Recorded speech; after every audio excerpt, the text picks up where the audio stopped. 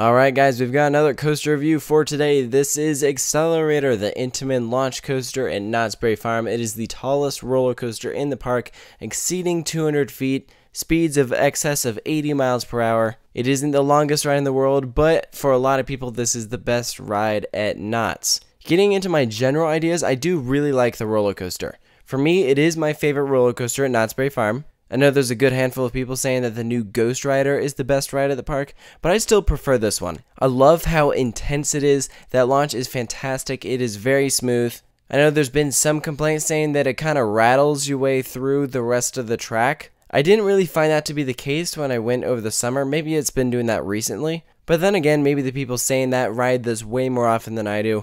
I'm basing this review off of only a few rides when I got to visit for the first time this summer, and I thought it was running very well. One thing I wasn't a huge fan of was how they were only running one train. The second train was literally in pieces next to the ride. Wasn't a huge fan of that. I also thought that the queue was set up very weird. They do seating not by rows, but by cars. So like the 4 people to a car will get in one row, and then 4 people to another car will get in another. I thought that was really kind of bizarre. I've never seen that on any other roller coaster. I wasn't a fan of it. I thought that it was very confusing. As someone who had never ridden it before, I was like, what the heck is going on here? But if we want to talk ride experience, that launch out of the station is awesome. That top hat really gives some fantastic airtime no matter what row you're in.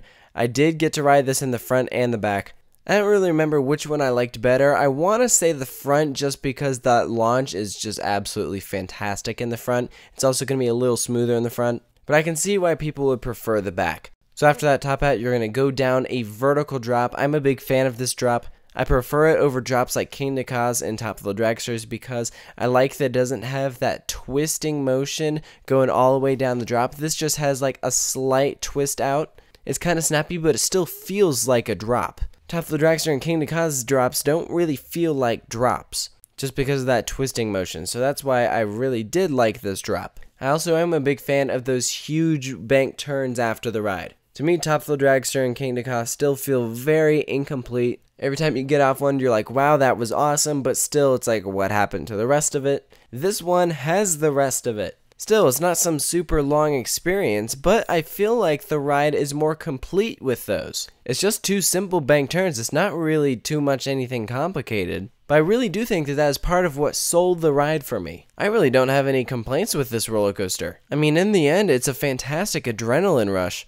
And when I think about this roller coaster in comparison to my top coasters I've ridden, this is probably top 25, top 30. If you saw my top 20 roller coasters I released, you saw that this did not make it, but this will definitely make like top 25 or 30. It's a really well done coaster, and it's probably got my all-time favorite launch on it. Yeah, you heard that right. Of all the launch coasters I've ridden, when I think about their specific launches, I want to say that this one is my favorite. It's fast, it's smooth, it's quick. The actual acceleration is done in a very short amount of time. So in the end, it's just going to leave you getting out of that thing saying, wow, I want to go ride Xcelerator again. So for its final score, I'm going to give Xcelerator a 9.